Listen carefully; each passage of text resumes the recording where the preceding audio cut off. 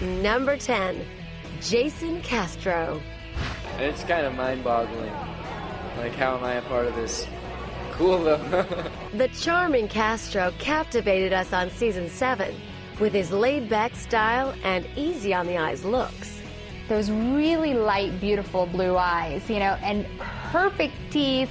He has the most perfect skin of anybody I've ever met. It's not fair. But he's talented. He's got a guitar and he sings, and his hair is all full of secrets. I just want to run along the beach with him and have his dreadlock babies. I mean, what girl doesn't like a dirty man with baby blue eyes? But it's alright with me.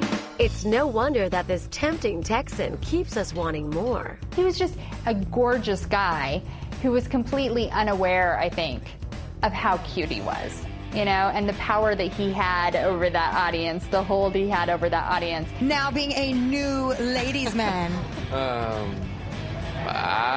Just keep being you, dude. I'm glad. It's just, I don't understand. You can't help but falling in love with him.